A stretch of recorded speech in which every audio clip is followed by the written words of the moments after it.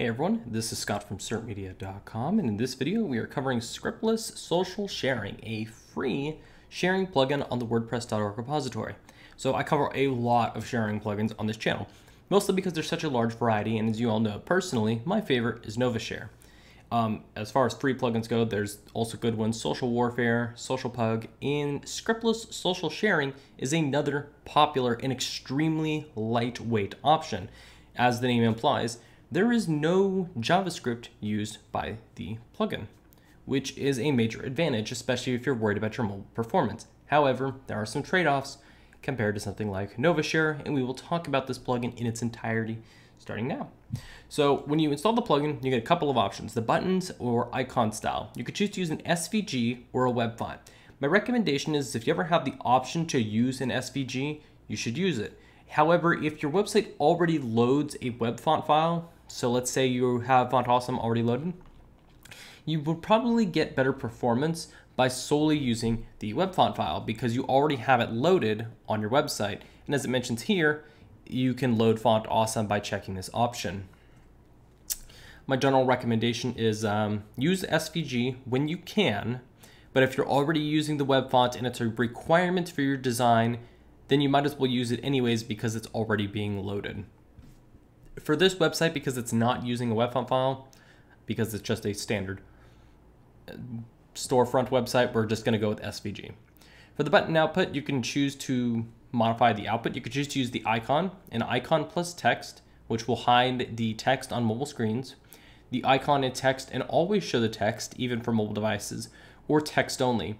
Personally, I'm a fan of the icon and text option, and with the hide text on mobile screen, primarily because you don't want to take up so much real estate on mobile devices with your icons. So this is a fairly good option. Under the style settings, you could choose to load the main style sheet, which is great if you need some basic styling. If you're rolling your own custom styles though, you can choose to disable the style sheet, which is honestly amazing. Most plugins just don't let you do this without the inclusion of something like Perf Matters or Asset Cleanup to take care of it. You can also choose to load Font Awesome, and Font Awesome is a great open library of icons, but if you're using SVG, then by all means continue to use SVG, and I wouldn't load Font Awesome just for the 4 or 5 icons that you're going to really need for your share buttons. That's just my opinion. For the button Container Css, you can choose to use a table layout or Flexbox. Always use Flexbox. It's just better in my opinion. For the button container width, you could choose to do full width or auto. These are just minor changes to the styling. I would go full width. You could choose to add a padding to the buttons, which is totally fine. You could choose to include a heading. Personally, I don't think headings do much, so I'm turning it off. You could choose the following buttons to enable: Twitter, Facebook, Pinterest, LinkedIn, email, Reddit, WhatsApp, Telegram, and SMS should only load for mobile devices. And Pockets will load for desktop users as you expect it. What I would do is structure them in the way that makes the most logical sense. So most users are just going to use Facebook and then Twitter. And you can just do this in 2 ways. You could try to drag and drop it, which this is kind of finicky. So trying to drag and drop these does not, it's not just me not being able to, it's just not working. And this is a fairly thin site with not many plugins on here except for the default WooCommerce. You could try and get it in the right space, but really what you're going to want to do is just put the numbers. So I want my Facebook one to be number 1, Twitter number 2, Pinterest 3, number 4 is LinkedIn. I would make Reddit number 6, and then Pocket is number 7. That looks fine to me. Personally, I wouldn't even bother with email. So I would just go like this, 1, 2, 3, 4, 5, 6. Content types, you can choose which types of content the buttons will share on by post type, and it will only show public-facing post types, which just makes sense. By default, you can just choose your post, and it will display after the content. That's totally fine. There's a shortcode implementation, but I try to recommend you don't use those, primarily because adding the shortcode has the negative side effect of if you stop using this plugin, you now have to remove that shortcode. If you add it to a lot of posts, you're just going to get down that rabbit hole. You could choose to add it for pages. I don't know why you would want to, but by all means, you're able to. And for products, you can add it after the content and before the content. I'm going to show you what this looks like just for the sheer curiosity. For the Twitter handle, make sure to include your Twitter handle here, so that way it will include at your website or your Twitter handle, so that way you gain some traction on social media. You can choose to include the email subject, and this is going to basically be, the email subject will be a string of text, and then it's going to be appended before the title of the post. That's automatically included. And the email content will always include the link to the post. You could choose also for Gutenberg to disable the sharing buttons block, but we're not going to do that. Okay. So now that we've enabled it, let's go ahead and show you what this looks like. So we're first of all going to view this post right here. And these are what the buttons look like. They're very attractive looking buttons. They look visually fine. If anybody's noticed something though, as you'll see, I have Facebook as 1, Twitter is 2, 3, 4, 5, and it's showing in the incorrect order. Now it's just showing in the correct order. There's probably a transient that's saving it just didn't clear, so I wouldn't expect that on your own site. But these buttons look really good. Correct icons, correct brand colors, and all the icons are up to date, including that Twitter one. So this looks really good for a post. And I will try to show you what happens when you go on a mobile device. So you go in here, open up these dev tools, and we're going to set it to a Galaxy S5, scroll down, and look at that. They are now just the icons. That looks amazing. The developer did a really good job with styling these buttons, and they feel very nice and modern. I'd say very good job to them.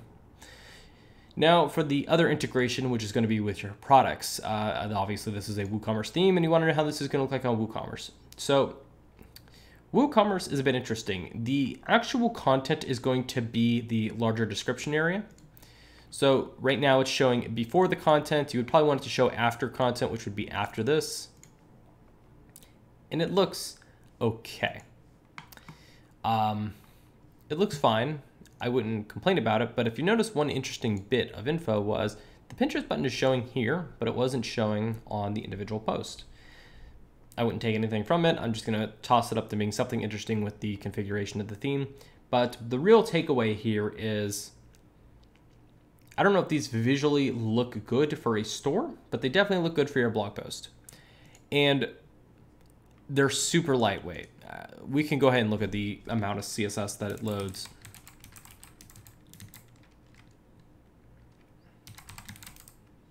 So the scriptless sharing buttons, first of all, it adds some inline CSS. This is the main style sheet that it asks if you want to load. That's really small. And one of it is just the media print query that says display none.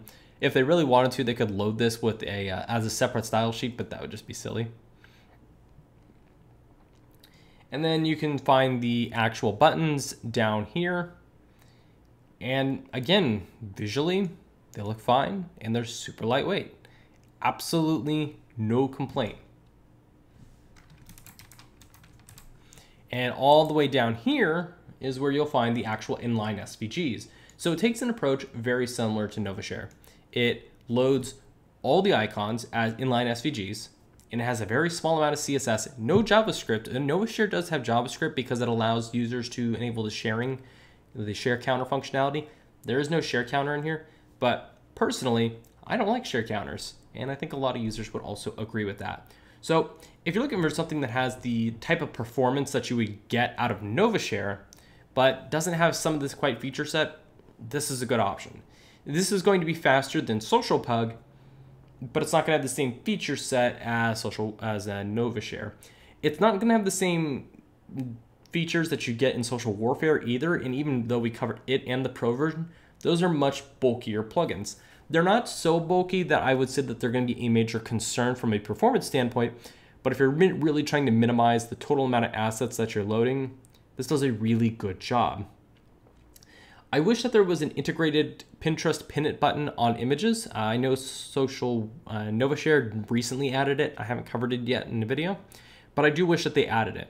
It can be done without that much effort, but it's something that does add a lot of value, especially to blogs that are very image heavy. Overall, I would say that this is a great option. If it fits your styling and you just need simple share buttons and you don't need to style them and you think that these visually fit your brand and your message that you're trying to communicate, I would use these. But if you're trying to get a little bit more feature set and you want to have some additional share buttons, you could go with something like Social Pug. If you really like Social Warfare and you want to go with the pro version, obviously you'll use Social Warfare. And if you just want a good mix of all of them, Nova Share is a great option. But this is definitely a recommended plugin if you're just looking for run-of-the-mill, nice-looking share buttons that are lightweight. And this plugin checks all the boxes. If you have any questions about it, please feel free to ask. I will answer them as best I can. Otherwise, make sure to like the video, subscribe, and I'll see you in the next one.